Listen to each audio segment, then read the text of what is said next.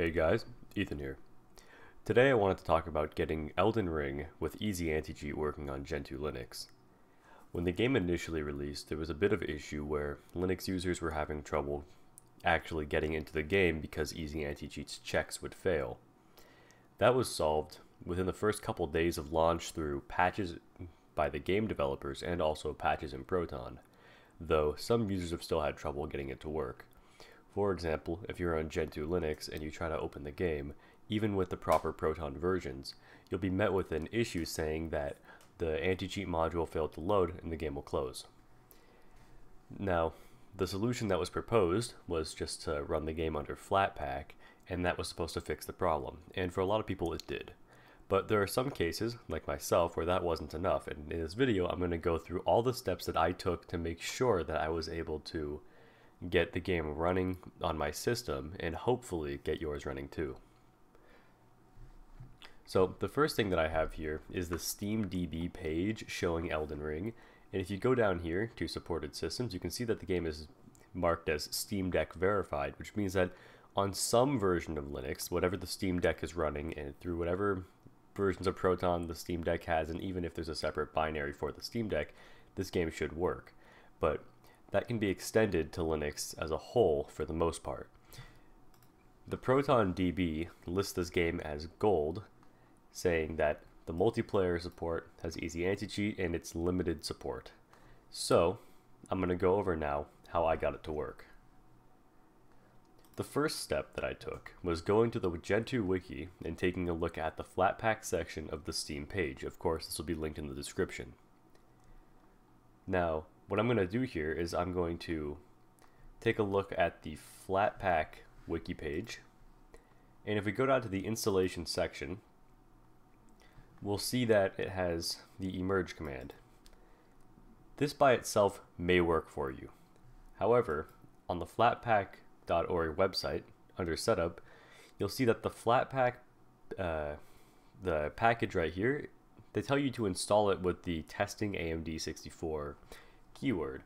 So what this might look like is if you go to etc portage package.accept keywords,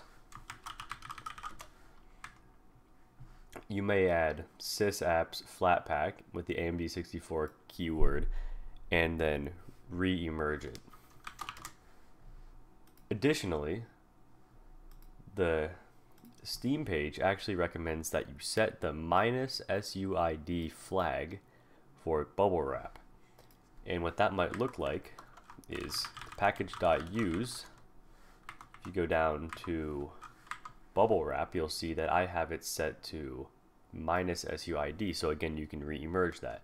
After setting both of those flags, it may be beneficial for you to run an emerge-auqv D at world, or it would be changed use and new use if I recall correctly.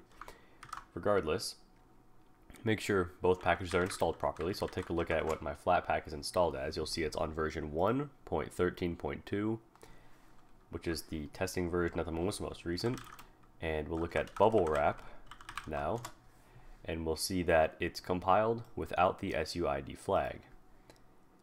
The next thing that we're going to take a look at is the kernel. So if we go to our kernel directory, in my case I'm using Gentoo sources, so if you go to cd user source linux and we do a make menu config, the kernel version that we'll be dealing with here should be 5.16.12. Go to general setup and we're just going to scroll down until we find the namespaces. There we go, namespaces support, like that. And we're going to enable user namespaces, and this seems to be enabled by default in this kernel. In fact, I can't even turn it off. But if this is not enabled for you, enable it, and I'll go to the help page. If you're trying to search for it, it's user ns, and to search, of course, you press the / key on your keyboard and just type user ns, and it'll bring you to this page where you can then press whatever number is listed here to make your way to this page. Now once that's done, if any changes were made, make sure to recompile your kernel. However you do that, in my case I do make with my -J flag, and then I supplement that with another command, make modules install, and then another install to actually put that in my /boot directory. And then to actually load the kernel afterwards, I copy it from the BZ image and I put it to where EFI boot manager will find it. That's how I do it on my system. It's different on every system. So if you don't have your system set up my way, which should be on a video about EFI boot manager, do this however you need to do it. You're on Gentoo, you should know how to recompile your kernel. Anyways, we're going to get on to the next part here, is actually installing Steam. What I would recommend is if you've already tried Steam under Flatpak before, I would recommend you remove it.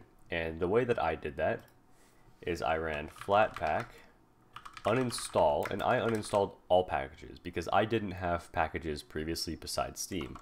Of course, you can also do specifically the Valve software and Steam. And once that's uninstalled, you're going to want to go to the .var directory in your home folder. So that's home.var, and inside of here is app, and you'll see the Steam directory. I would delete this entire thing if it's not already, because inside of here contains everything, including all of the Steam programs. If that doesn't get removed, remove it manually. Make sure that Steam is completely gone. Once that's done, we're going to actually run Steam. And of course, again, if you've only installed Steam via Flatpak, make sure to install your game device UDEV rules. That's going to be important for the controller working. So let's launch Steam now.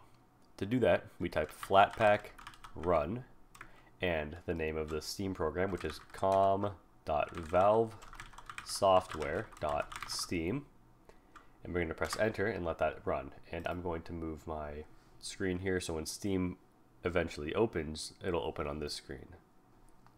Once you've made your way to the library, we're going to find Elden Ring. And what you may need to do is go to Steam and go to Settings and make your way down to Steam Play and enable Steam Play for all to other titles. And you might have to restart Steam after that. It just depends on what it prompts you to do. The next thing that we're going to do is we're going to go to the properties of Elden Ring, assuming that it has been installed. So you're just going to want to install the game normally, but once that's done, what I did to get everything working was disable Steam overlay right here, and under compatibility, use Proton Experimental. Now I think that it does matter what the game is first run under, so set this compatibility option as soon as possible. You may be able to set it before you even install the game, because upon first launch and during the initialization steps, it needs to install a couple dependencies to the prefix, and making sure that you only have it set to the version that you want to run the game under ensures that nothing gets mixed up or broken. So I just made sure to keep it only on Proton Experimental, and I did not enable any beta here, nor did I install any other software on Steam, such as the Easy Anti-Cheat runtime. If it was installed for me, that was all through the game. I didn't do that manually. The next thing is to go under your controller settings and press on Controller General Settings, which will open up a Steam big picture. And I just made sure that PlayStation configuration support was checked on, and so was generic gamepad configuration support. And I use a PS5 controller, but in your case, if you have an Xbox controller, you're going to want to check Xbox or whatever other controller you may have. So we're going to go ahead and exit that now. The final thing that I did was this drop down menu right here, enable Steam input. With all of that said and done, you should now be able to launch Elden Ring, and I'll do a little example here. Press play, and we'll move to another screen. And the anti-cheat window should appear, load, close, and then the actual Elden Ring game should open. Just like that. So I'm going to show you now what it looks like, assuming that you successfully got onto the online servers. So we're going to be met with the typical splash screen, and if we click through this, we'll be given the Elden Ring screen, and pressing any button, it's going to do a little check on the connection status. It's going to log into the Elden Ring game servers and give you an information saying, welcome to the online multiplayer world of Elden Ring.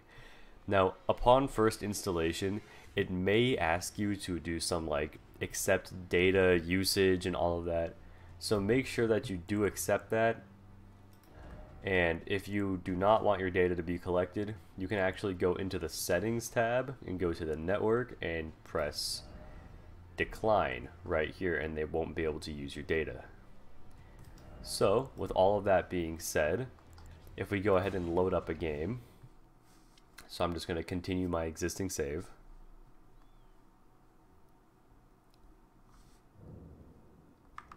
And we go down to the multiplayer tab here, you'll see that I have all of these options available to me. And I did do a bit of testing where I tried invading a few times and everything worked out just fine. The game runs and everything works. The controller does work as well. So that should cover everything. So if that helped you, give the video a like, comment if you have any questions, join my Discord server if you want to get in touch with the community, subscribe if you want to see more of my content. Thanks for watching. Bye-bye.